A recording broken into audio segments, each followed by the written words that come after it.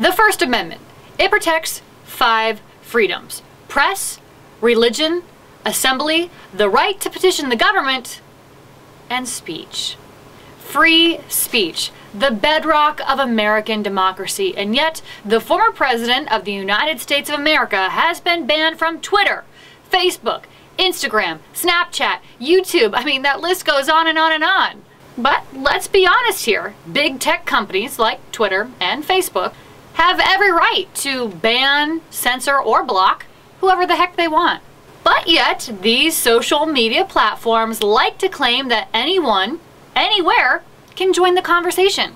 Take Facebook's mission statement, for example.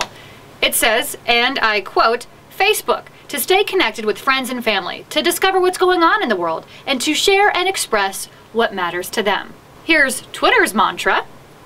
The mission we serve as Twitter Inc. is to give everyone the power to create and share ideas and information instantly without barriers. Our business and revenue will always follow that mission in ways that improve and do not detract from a free and global conversation. So both are claiming to be platforms that anyone can use to share and express their opinions and views instantly, without barriers.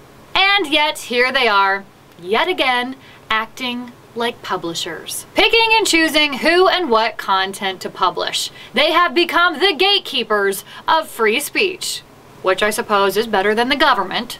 But for all of you applauding this, Mark Zuckerberg and Jack Dorsey picking and choosing when to apply their own platform's policy, I would be curious to know. What would you think if Mark Zuckerberg and Facebook decided to censor content about climate change? What if Jack Dorsey and Twitter decided to fact-check inconsistent climate models? What if both decided to remove all content mentioning police brutality or racial injustice? Would you care about free speech being censored on social media then? You tell me.